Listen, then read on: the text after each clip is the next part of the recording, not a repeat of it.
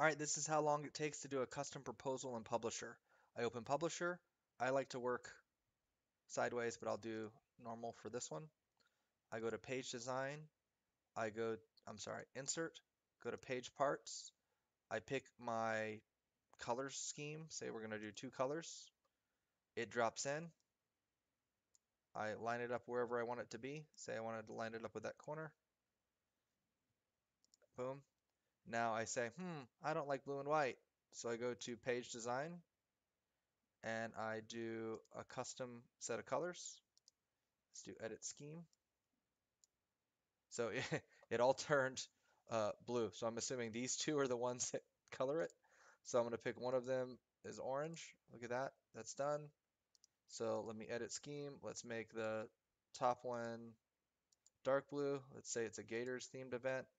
Boom. That's it. Now I click on it, right click, ungroup. I pick what we're going to be doing. Let's say we're going to be doing, let's do arrows.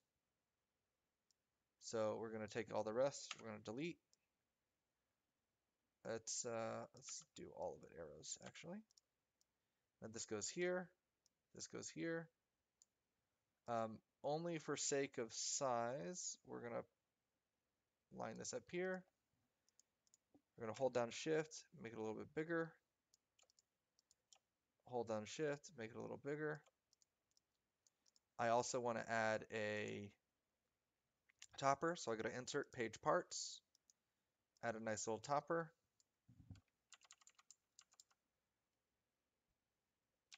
Line that up. I'm going to right click and wait. It's got a weird color. Let's say we want to make it blue. Yeah, blue's fine. I like blue. So that's a little big, so I'm going to shift down a little bit, make it a little smaller. There we go. Now it does actually want to line up if you do it just right. So you gotta, it's gotta find that happy spot, and then sometimes it'll get the guideline. So put it in there. I actually want it behind, so I'm gonna click the little back button. I'm gonna combine this together, right click into a group. I'm going to insert page part, my little dude. My little dude is gonna let me know according to the arch. So that's a 40-foot arch, that's a 32, and that's more of a 24-foot arch, right? So now that I know my dude is the right size, I'm going to line up this column. It's not wanting to line up anything today for some reason. But okay, so sometimes you'll get a line that'll line it up. That column's way too big, so I hold down Shift, make it bigger, or smaller rather, so it's about the right size. Typically for these, eye level is right at or right under the center of that.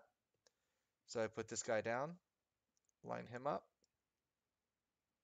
put that over, put the guy down,